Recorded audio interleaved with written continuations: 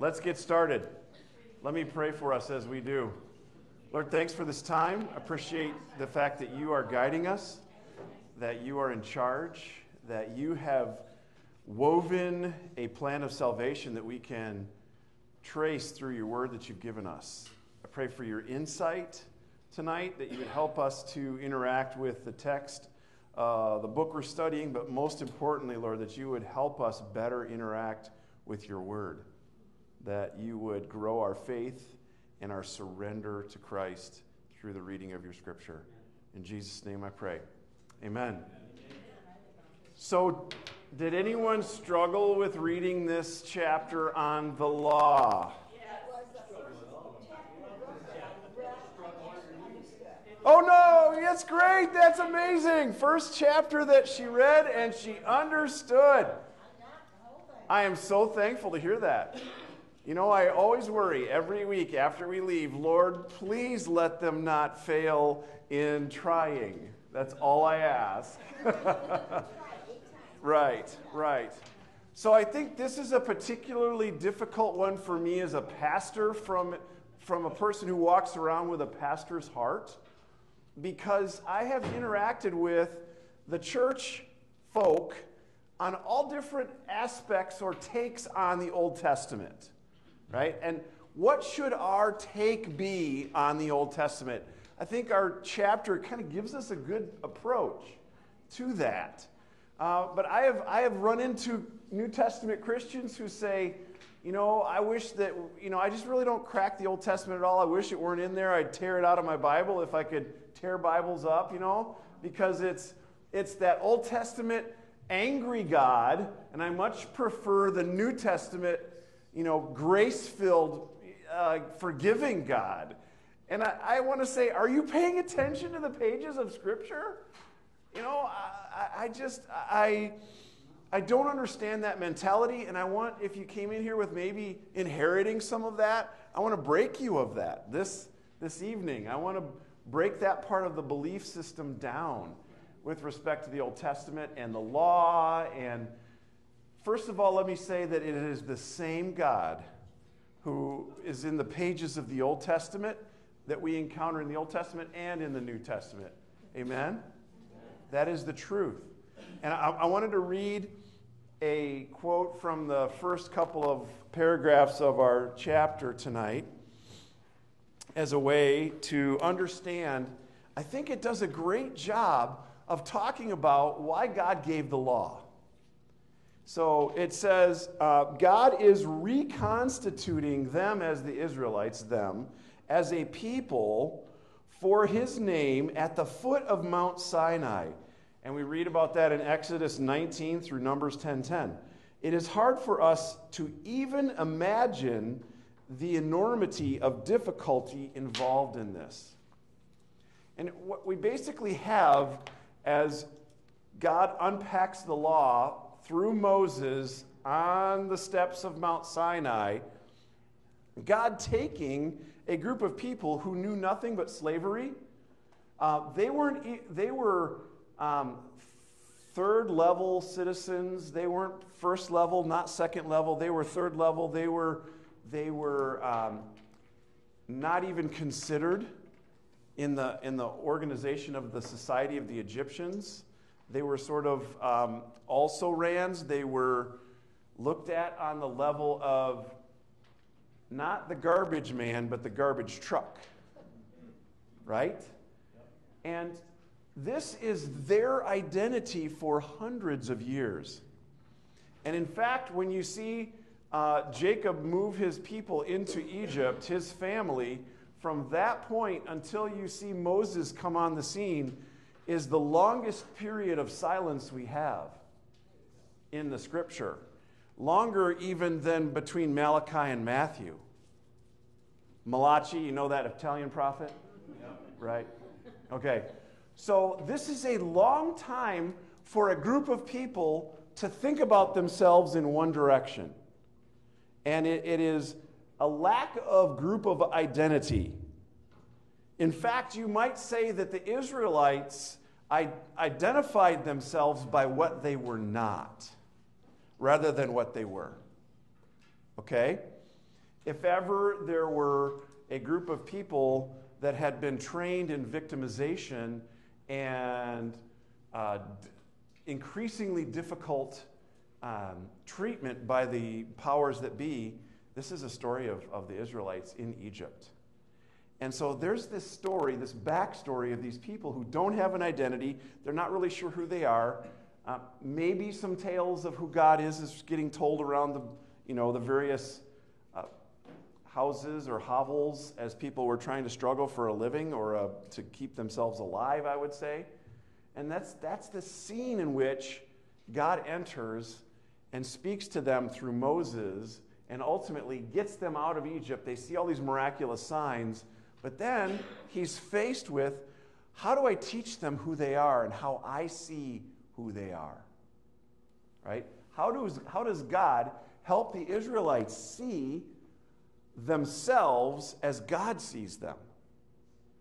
And so that's what we have when God begins to unpack in Exodus 19 and following the law giving.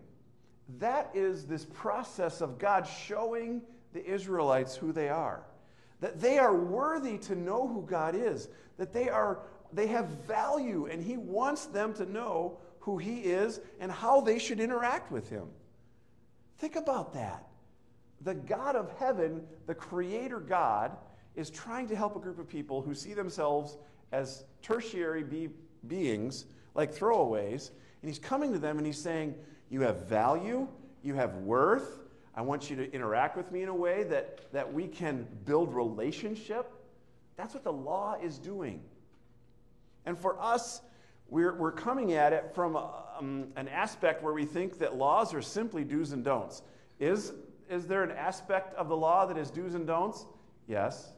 Right? That's this word right here. Apodictic. That's the fancy term for do's and don'ts.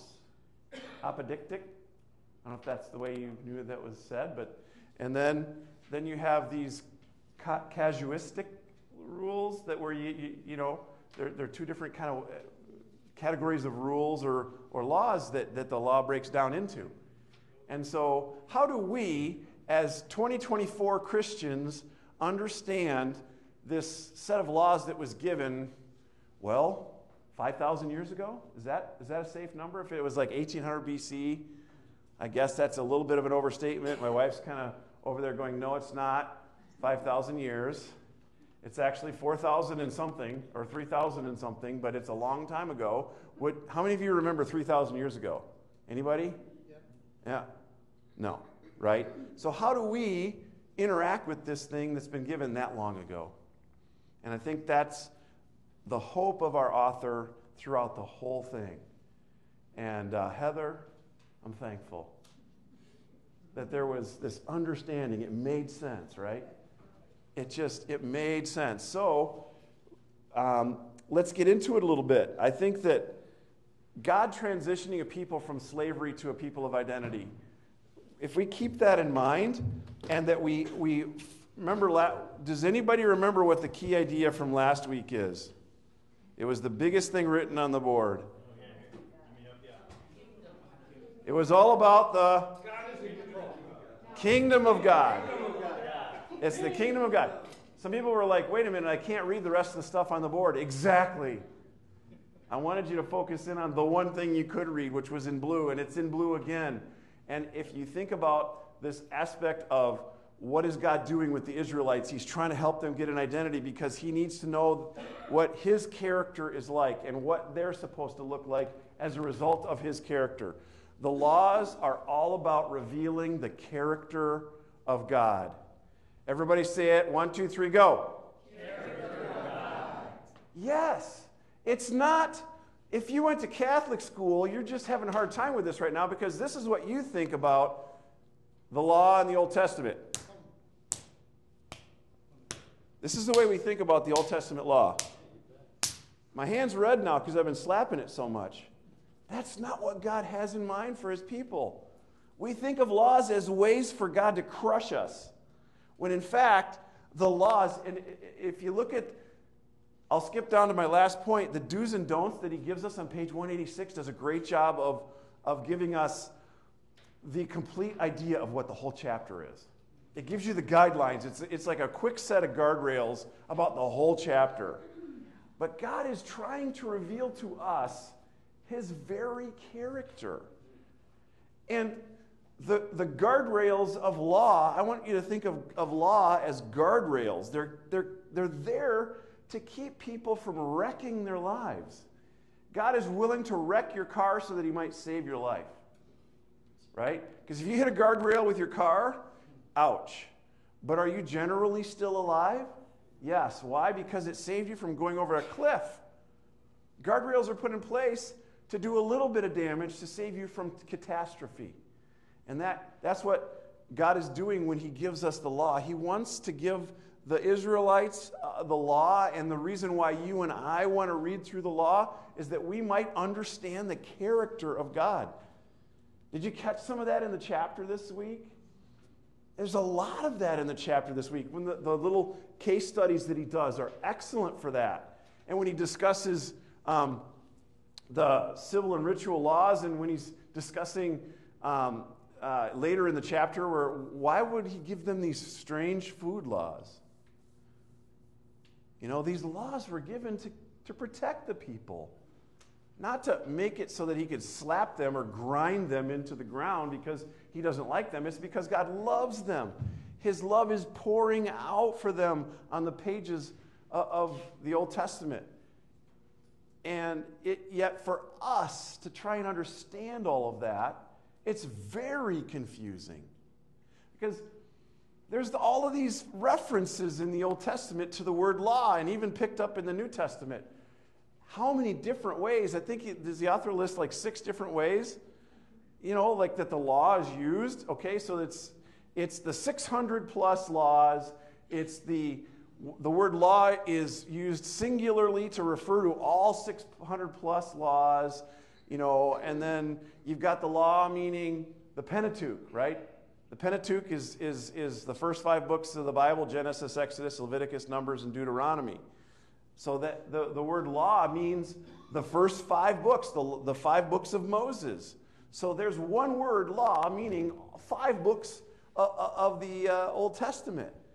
And then you have the New Testament using the word law to refer to basically the Old Covenant, the rules and regulations and the way you behaved as a worshiper in the Old Covenant.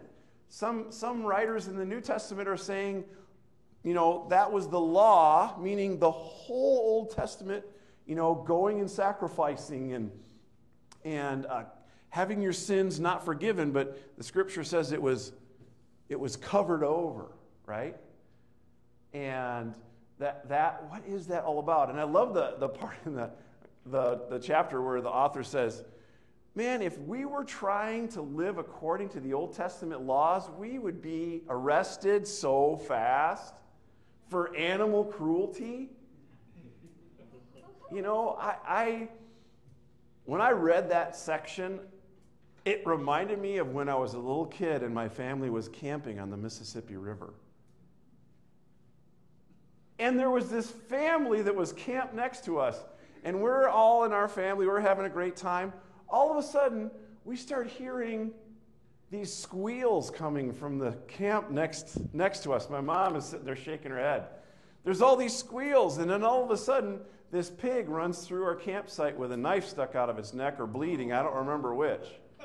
But they were over there, and they were, shall we say, euthanizing some animals that they might have them fresh around the campfire.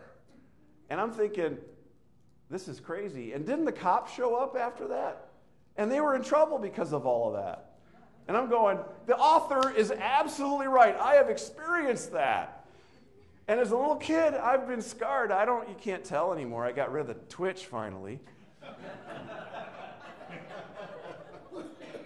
But if we were to try and do this, with all of these understandings of law, and it's really tricky for us, and how do we interact with it?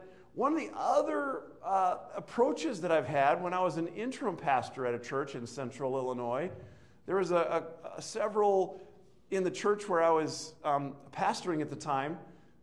really, they thought that everyone should really follow Old Testament laws and teachings. And, I didn't know it, but the reason they started telling me that is that I had chosen to preach through the book of Galatians, which is all about Paul saying that Jesus brings a new law. And he's fulfilled the Old Testament law, and the Old Testament law has now been fulfilled. We no longer are held to that, which our author also talks about, right? As we look at these laws, we have to understand one of the main ideas is that they're written for somebody else. And if we try to follow them, it's like we're saying it's Jesus and, right? You know what I mean by that? If we have to follow the Old Testament, and they were arguing about this in the first century.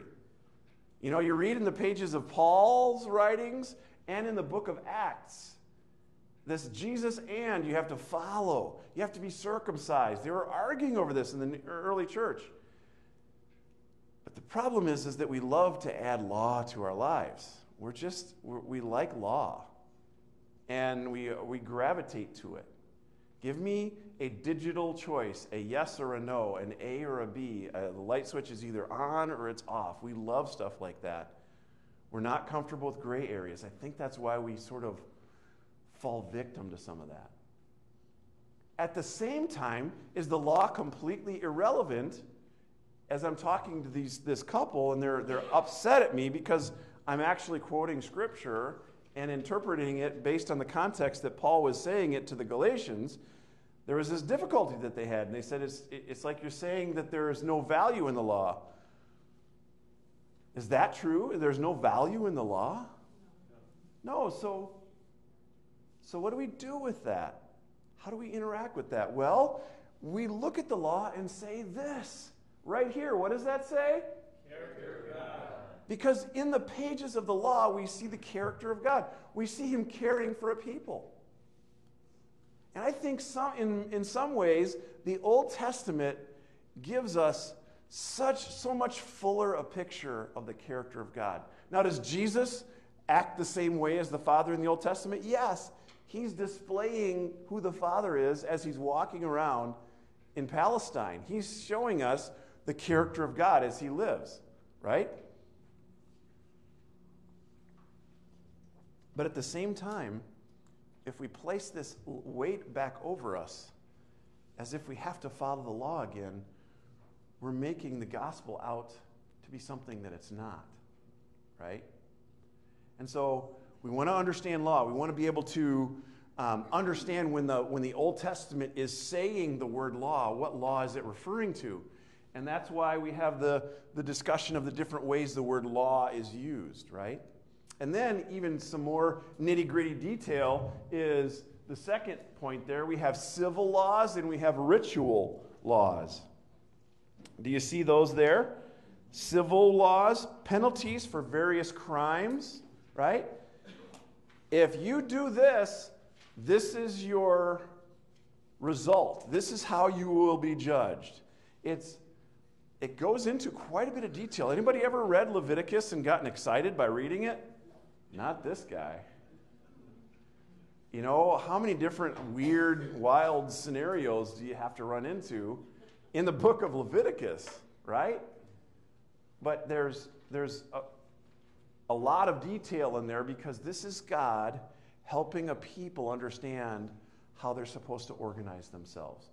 What does morality look like in your society if you're not given rules and guardrails and limitations? God is telling his people what his character is like, and that his character is the guardrail by which you're going to organize your society. Okay? That's what the laws are showing the people and why there is so much detail. Now, these do's and don'ts and the apodictic laws, those types of laws, are they covering every possible scenario you can have? Does the law of the Old Testament cover every possible scenario? Is there ever been a set of laws that cover every possible scenario? This is the very discussion that we're having right now that Jesus had such a hard time with the Pharisees. Because they spent a lot of time trying to do just that. The Pharisees took those 600 plus laws and they added thousands of laws around that. It says, don't do work on Sabbath. You're supposed to Shabbat on Shabbat. Do no work. So they had laws that were meticulous about that. You were not allowed to break blades of grass. If you walked across the grass, you weren't supposed to walk more than so many steps in one. You're only supposed to take, I don't even remember exactly. It's like you're only supposed to take 3 steps and you have to take a rest because otherwise you're doing work. Don't walk across the grass because if you break a blade of grass, effectively you have just mowed the grass and you've done work. Remember the argument that Jesus had about straining a gnat but swallowing a camel? That's what he's pointing to. So the Pharisees thought we need to have laws upon laws upon laws so that we never break the 600. So if we're way out here, we'll never break these. And they were missing it. How did they miss it? It wasn't about the letter of the law. It was about the spirit of the law. Which is why these civil laws and the ritual laws, they just give you guidelines on areas of life and how to deal with them. And God was going to help them by giving them brains to take one area of law and go, well, that kind of applies to this area. And as we see that in the Old Testament, guess what that does as we are New Testament Christians, as we look at civil laws and the do's and don'ts laws. Well, we look at those and we go, well, God didn't give them every little thing about what's a do and a don't. And so then we can apply that to our current day. And I'll give you an example. I was in a conversation with a student when I was in student ministry. I was a youth pastor, and a student thought he had me. He walked up to me one evening at youth group and said, Pastor Tom, the Bible doesn't say anything about smoking marijuana. So therefore, it must not be wrong. And I said, doesn't say anything about hitting your mom in the head with a hammer and killing her either, does it? So that must not be wrong. He's like, let me think about that. And I said, there's lots of things in there that it's not going to give you specifics on. But I can take you to several scriptures that talk about control and that God has control over your mind. And that he wants to be that space, nothing else. And I could take you to places where it says, don't get drunk with wine. You know why? Because, first of all, the same idea. God wants to have control over your mind. The Holy Spirit wants to be guiding your mind. Not a spirit, lowercase s, but the capital S, spirit. And that God gave us brains to be able to take principles that are revealed in Scripture and understand how they might apply in other places. And that's what God does, is he gives the Israelites just enough to help them understand what his character is like. And I think that right there, the character of God, it's revealing God's very nature and character. And that he cares about that he wants you to know about that, is why we have the Old Testament still. And why he was so careful to take that original writings and make sure you had a copy of it. Because he wants you to know what he's like. You know why? Because he wants you to be like him. He loves you. He loved you enough to give you that. And the best thing that you can have out of your own children is that they're so proud of their daddy or mommy that they want to be just like them. And that's why God gave us the law. He wants us to be like him. He wants us to be so proud of him and how much he's looking out for us and how he's caring for us that we want to be just like him. Why did he give them all those weird food laws? I thought that was an excellent point in the chapter, because there's certain things that people in that area of the world are allergic to or are hard to make safe to eat. Pork is also one of those. It's a little bit harder to make it safe to eat. You don't want medium rare pork. Don't do that. You'll have tapeworm. There was protection and provision for his people. The food laws were there to protect them and provide for them. And the weird laws, why no two types of seed? Have you ever heard that? That was pagan worship. And he wanted them to be distinct from that and not to think that somehow that they could gain control over the known world by planting two kinds of seeds or mixing donkeys and horses and getting mules, somehow that would give them more strength or more power or more guarantee of a harvest. God's saying, no, look to me, look to me, look to me. We can look at that and go, why not mix your garment types? We mix garment types all the time. When we mix garment types, it makes them better. They breathe better. They don't stay wet. They wick out, perspiration, or they maintain heat better. Are we breaking some rule or approach that God doesn't want us to? Well, do you wear those thinking that you might control some bit of magic by wearing those garments? I don't think so. I see blank stares. Right? We're not doing that. And yet, as we look at that and we see it from a good exegetical place, we start to see that God is pulling them under his wings and protecting them like baby chicks. And he's spreading his protective wings over them in a way and giving them the way to live as a people that will bring success and will make them reflect him. Unfortunately, it's basically a long and dark story of rejection of God, as we read in the Old Testament. And for people that tell me that the Old Testament is an angry God, I'm looking at that going, wait a minute, how patient is God in the Old Testament? How much does he come back and say, no, come back to me. Just come back to me. Repent. Repent. We're going to talk more about that when we hit the prophets. Is that what's next? I'm a little lost right now in the moment. I think it's next. We're talking about the prophets. Prophets are one of my favorites.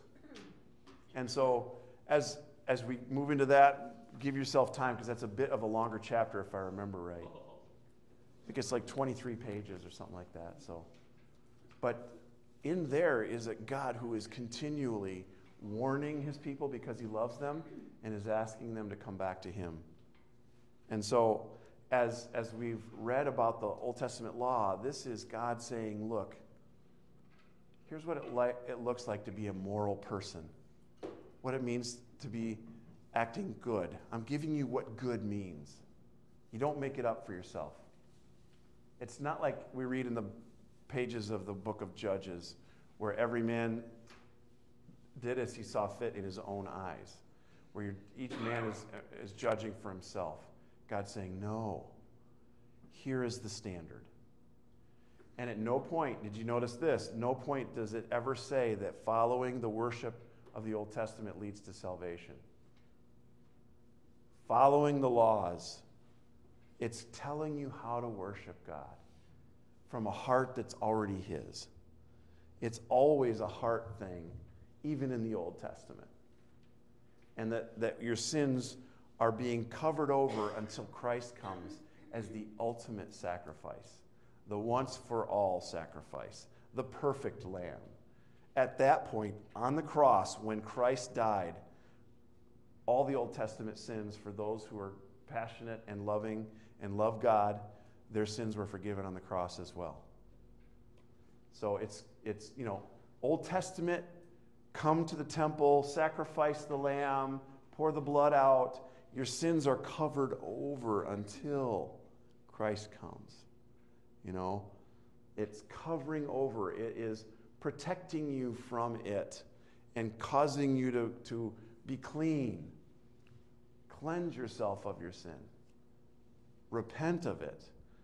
And then when Christ comes and he finishes the work, your sins will be wiped away as far as the east is from the west, which is an amazing thing because east never meets west. Eventually, you would tire out of going east because you can never finish going east, right? Ever figure that out? When God says he removes your sins as far as the east is from the west, they never meet. They just keep going away from each other. If you're going north, eventually you start going south. But not the globe, because you can never stop going east and west. That means that God removes their sins from them completely. I think that's what it's doing. At the cross. It is.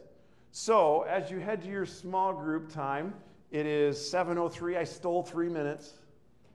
So, give yourselves a half an hour. Be back here together, let's say 35. 7:35? See you then. Yep. All right. Ready. Break.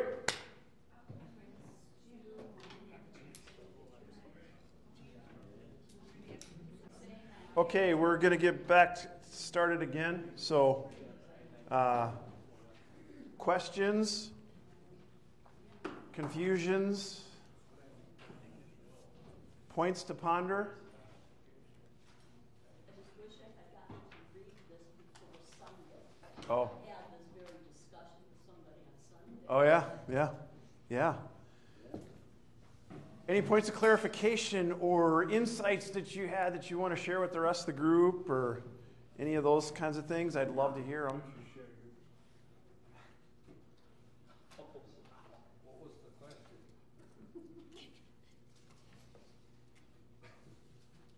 There was something. Okay. Okay, and it was something I was reading as I was reading this earlier.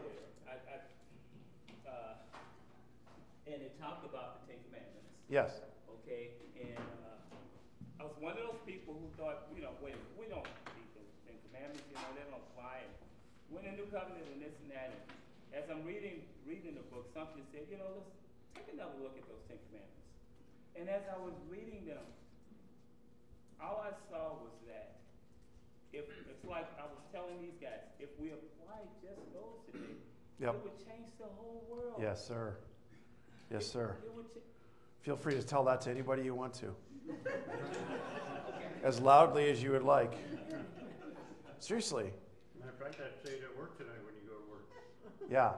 Even to the point that probably one of the most difficult of the Ten Commandments as a 20-plus year youth pastor that I had to deal with students who are trying to take seriously the Ten Commandments is, what if my parent, what if my dad is, and maybe some colorful language was used, is an son of a gosh, he's a bad guy. So what if somebody that's my parent is a really jerky person and I'm called to honor my father and mother? And even that, I think the scripture, it says honor. I think honor is a function of position. Respect is a function of treatment. So honor is something that you have to hold the position of your parent is in your life, and there are certain things you have to deal with that. But respect is something, at least my father taught me, that respect is earned through treatment. So don't misread what Scripture says. You're gonna run into that. It's like, because the reason I say that is because if your dad is somebody that does not garner respect, we tend to do that to God. We see God as, or put God, characteristics of our own parent, our own father generally, onto God. And if we can't learn to honor our fathers and our mothers, then we're going to struggle with keeping God in his rightful place, because if my dad was somebody that was always looking to catch me doing wrong, and I felt like he was a perfectionist and expected that of me, we're going to see God, guess what, as a perfectionist. We're going to see him as somebody who's always trying to catch us when we're not doing something right. And the thing that will save us from that is if we're able to remember that God is in the position that he is in, and that there's a certain amount of position that my person has to have according to the position that God has in my life, which is a person that I need to honor. There's a certain amount of deference that I give him because of his position. But if he doesn't, if our earthly parents don't make good decisions, there's a boundary we have to put up there and not allow that, because that's a different thing. But to dishonor our father and mother is to reject the place that they were given as our birth parents. That's where forgiveness comes in right at that place, because you can't honor or respect. Forgiveness comes in right at that place. Because if you don't, then you've got all the bitterness, the anger, the hatred, and everything, and then you move to the other side. Yes, and isn't it interesting that the world would have us make a distinction and be able to throw the baby out with the bathwater, is that, well, you're not my father, you're just somebody who made it possible for me to be living. I mean, there's all sorts of negative connotations to parenting in this world, and it's a throwaway concept now. Our society's trying to tell us that we don't need parents. We don't need a mom and dad. Isn't that interesting? It's taking that.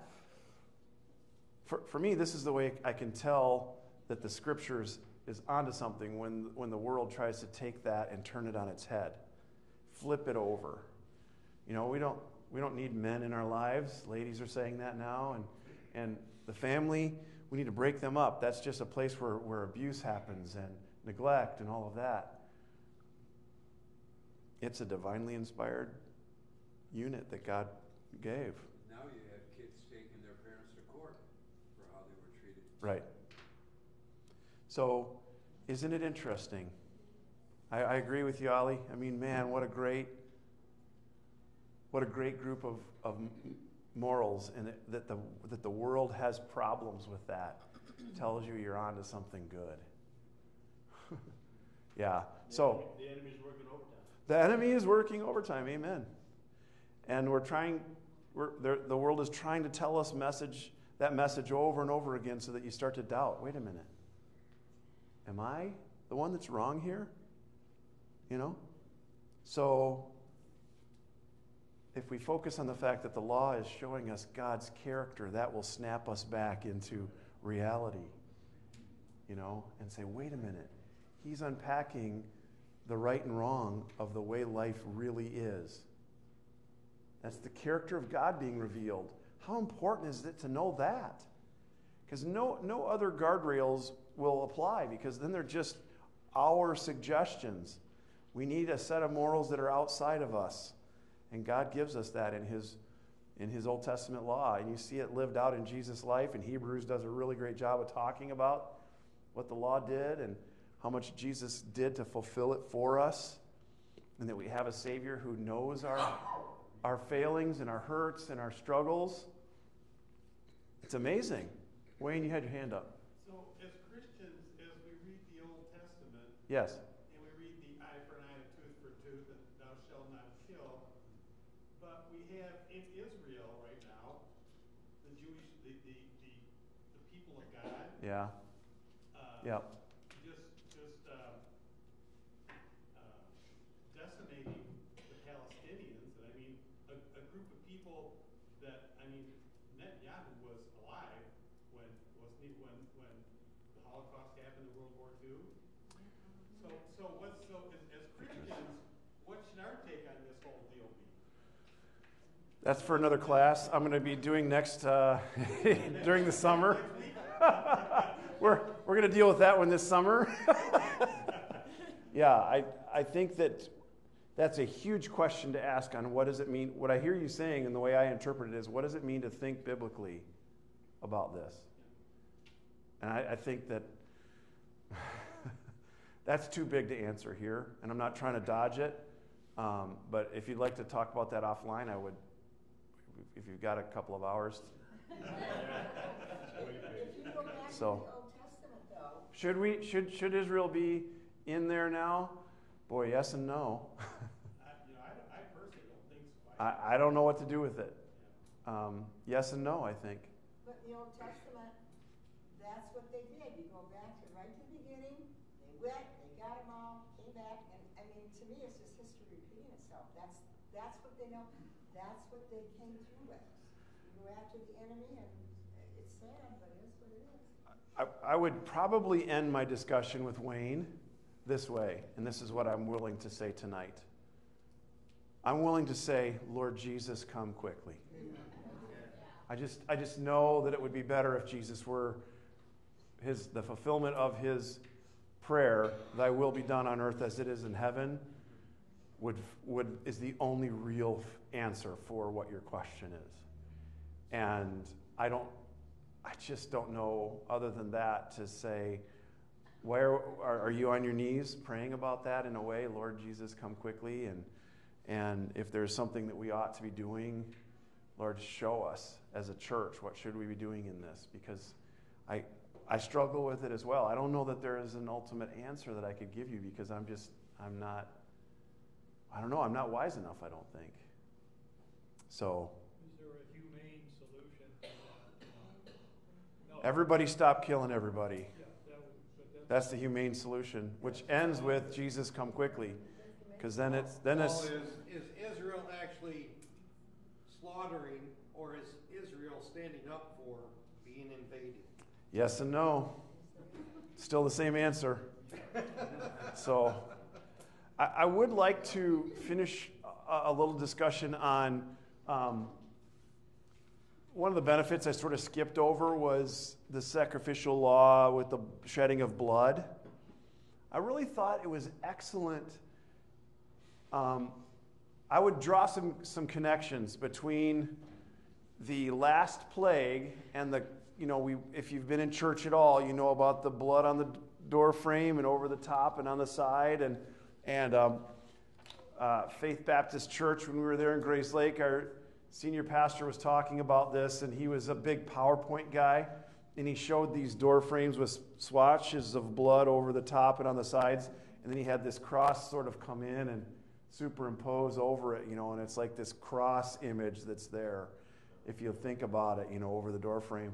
And I don't know if you want to go that far in saying that it was directly saying this is what it's going to be like for Jesus, but it was foreshadowing of Jesus. I'll say that. And the shedding of blood, the whole sacrificial system, even from when Adam and Eve fall, Pastor Dave alluded to this in his sermon, that the Lord, the God and Father made us skins for them to cover them up. Well, he didn't just create those out of thin air. Something had to die, and the skins were made. And so from the very beginning, when there's sin, there's shedding of blood. And that is a story that's woven through all of the Old Testament up into the cross, when you have Jesus, the ultimate sacrificial lamb. And that was one of the benefits, is that really God was preparing the Israelites to think about the fact that the Messiah was coming and was going to sacrifice himself. And Isaiah's pretty clear that he's going to give up his life for the benefit of many and all of that. Yes? Just to go along with that, a few months ago I was reading, and I can't remember which one numbers or whatever it was, talking about the priests and the blood and how they would have to sacrifice and how they would get on their clothes. Yeah. And it occurred to me that Jesus, we always think of Jesus as a sacrifice, which was what he was, the Yeah. Lamb of God who was a sacrifice. But at that point, he also was like the priest, because he had his own blood splattered on his own clothes. And so I just thought Yeah. of that when I read that Yep. he was also our high priest. Yeah. And in that time, when he was being beaten and all of that, Yep. he was really both roles at the same Amen. time. King and priest. That's Hebrews is telling us he was in the order of Melchizedek. King and priest. The other thing I thought, thing I took away from this was on 175, where it said Israel's problem in the Old Testament was not with their inability to keep the law. Right. It was with their choosing not to do so. Yeah. And, that's what I read a lot when I'm reading the Old Testament, is just God's heart. I mean, yes, he's vengeful, but he's also heartbroken because you're not listening to me, you're not choosing me, you're choosing other gods, you're choosing other people, you're going the other way. I've told you not to do this, Yes. that, and the other, and you're doing all of Yes. that. So it was a matter of choosing. 'Cause Yes. usually when I read the laws, I just think, wow, thankfully I don't have to do all this. Yeah. Yeah. You know, Yeah. but it wasn't necessarily even that. It was just that they chose not to do. Yeah, they intentionalized not following God. Yes. Yes, and you know, that's the, when I was talking earlier about the dark slide down into rejection, that's exactly what you're talking about. Yeah. That there was a deliberate choosing to not follow. And God is continually so faithful. Even if you just read Judges, just sit down and read Judges one time. And it's like a sine curve. You'll see a sine curve where it's like they're in the depths of despair. They cry out to God. God raises up a judge and he rescues them. They're great. And then they fall down again. And then they get into the depths of despair. And then they cry out to God. And then he raises up a judge. And then they're up here. And it's like Judges is a microcosm of the entire Old Testament. It's a sine curve of a cycle of rejection of God, despair, calling out to God, deliverance, and then it's like until Jesus comes, and then it's like this. It just goes up and up and up. And the story just is being foreshadowed the entire time as it comes to Christ. And so it's just an amazing to read the pages of the Old Testament and see God putting together this carefully crafted story of an anticipation for Jesus coming, and now we're in the time in between. We're waiting for him to return. So I want to talk about one thing that was in the chapter that I thought was really important, and that was how much higher and head and shoulders above any other law code that you find in the ancient Near East. Even so, society treated women poorly, the law doesn't. Society treats women poorly. Israelites treat women poorly, but the law doesn't. The law protects them. I thought that the book went into a little bit of this, like with respect to servants and all that, and the history of slavery in our country. It's sickening to think that there were so many people that tried to use Scripture to support that in a way that there's no way Scripture supports that. It rejects it, and it looks out for people who are economically. It's just not okay to mistreat them. They have to be looked after. And our chapter kind of went into that. And it is head and shoulders above everyone. There is no caste system in the law. The haves and the have-nots. Everyone is supposed to be treated fairly, no matter what they have. If you treat them poorly, you have to pay. There is some sort of payment. Your own life sometimes. I don't know if some of those laws, as you think about it, and some of the do's and don'ts in the apodictic, that is, maybe we should bring some of those back for kids. Like if a child is disobedient, take them out.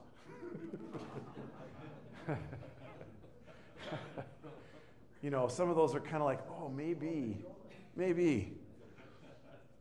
But who of us would have lived to adulthood then? But I just want to say that there is an argument that's made in non-believing segments of our population that want to say, well, there were other law codes out there that predate, the giving of the law by Moses to the Israelites. But there was law that was given in Genesis that predates that. And our book goes into that a little bit. You have some law in Genesis. There's law given there. And some guardrails. But it's head and shoulders above anything you're going to get anywhere else. There was a 3-tiered system with Hammurabi. Did you catch that? Yeah. If you have a lot of money, you can do about anything you want. I don't agree with that. Do you? Anybody? And there's none of that in the Old Testament law. And we need to be careful because some of these things we find Jesus saying they're carried on into the New Testament. All 10 of those commandments, Ollie's got it right. The reason that Jesus is very careful to kind of teach all of those is because, man, those are unchangeable. And that's God's character on display. And if society would just follow that, man, I've thought that so many times. If only. Tom, if you think, Christ represents his God, right? Yep. He's the one who carved the Ten Commandments in the stone with his finger and handed them to Moses. Yep. So all the other ordinances and, festivals and everything else, God said to Moses, tell the people this. So he didn't even give them scrolls or anything with that. Yeah. But the Ten Commandments, he wrote very Yep. personally Yep. into stone, Yep. which kind of represents the permanence of it. I've been to Washington, and they're carved into the wall in the Supreme Court building, too. Yep. And the King James also. Yeah. And we want to speak the language Jesus spoke by speaking the King James. That's what I got in a little Bader Christian church. That's where that was. And the pastor said that to me. All right. That's a great sermon, Tom, but we should have preached out of the King James because you want to hear it in the language Jesus spoke.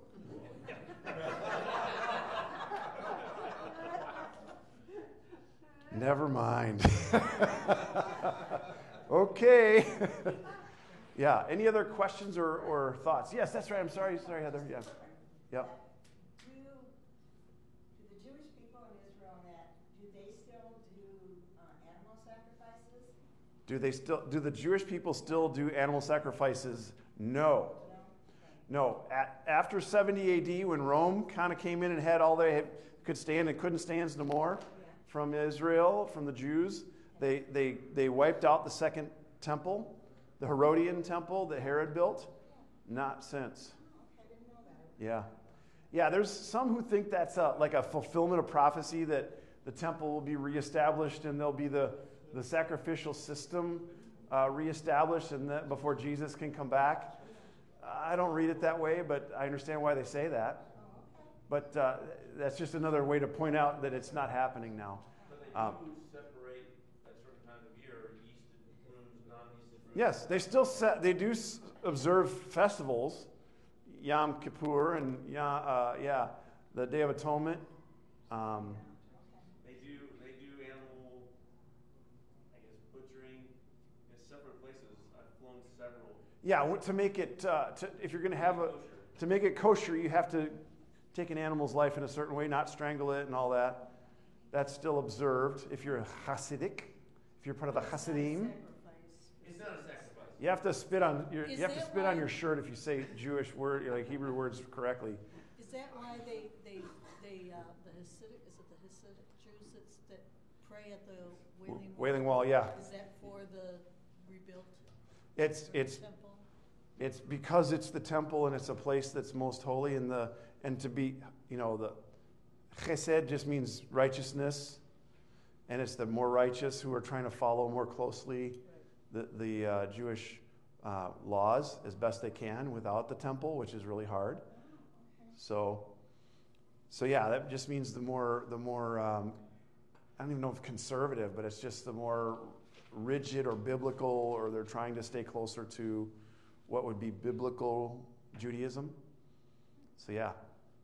And there's a real strong belief that at the temple, when you still have the foundation there on the Wailing Wall, there's a place where God's going to hear you.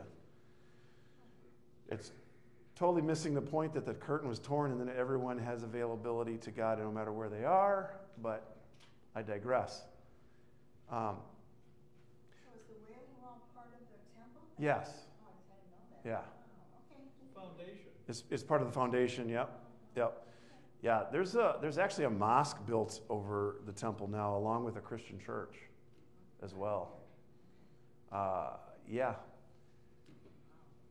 So that happened after 70 AD when they basically, the Romans came in and leveled it. And some make the point that the mosque being placed on the temple mound is the object that Jesus talks about in Matthew 25, that's the desecration that's in the in the midst of the temple. But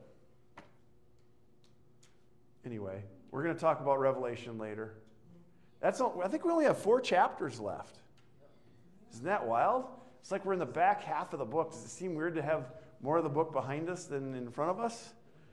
Yeah, so next week, we are not meeting. That's Holy Week.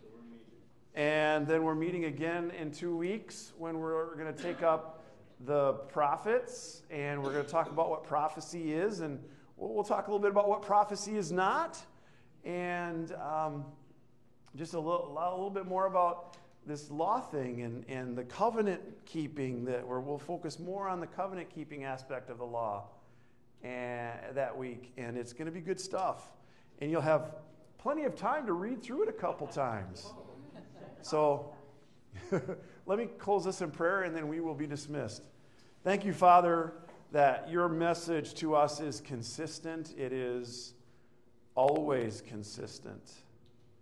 And when we perceive inconsistency, give us insight and understanding as to what you're trying to say. Open our minds to understand the Scripture. May we read the Old Testament with a new set of eyes that we can discover your very character on display. Thank you that you give us this time each week on Wednesday nights. Thank you for what a blessing it is in my life. Thank you that you give us each other here, and that there is an esprit de corps and an openness to ask questions. Would you keep us doing that even after this class is done? Lord, that we would have minds that seek truth and want to know answers and fill in doubt with truth. Thank you for the word and how clearly it is given to us that we may wait well until you return. In Jesus' name I pray. Amen.